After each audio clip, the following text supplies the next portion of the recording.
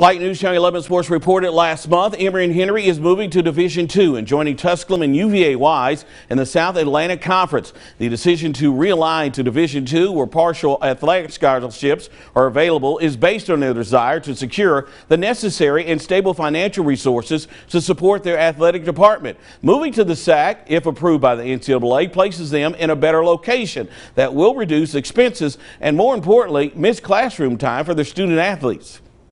Now we're able to solidify that relationship by competing with them on the competition field. So we couldn't be more excited about this opportunity, about the new direction. We feel like Emory Henry is positioning itself to be one of the strongest institutions in this Middle Appalachian region.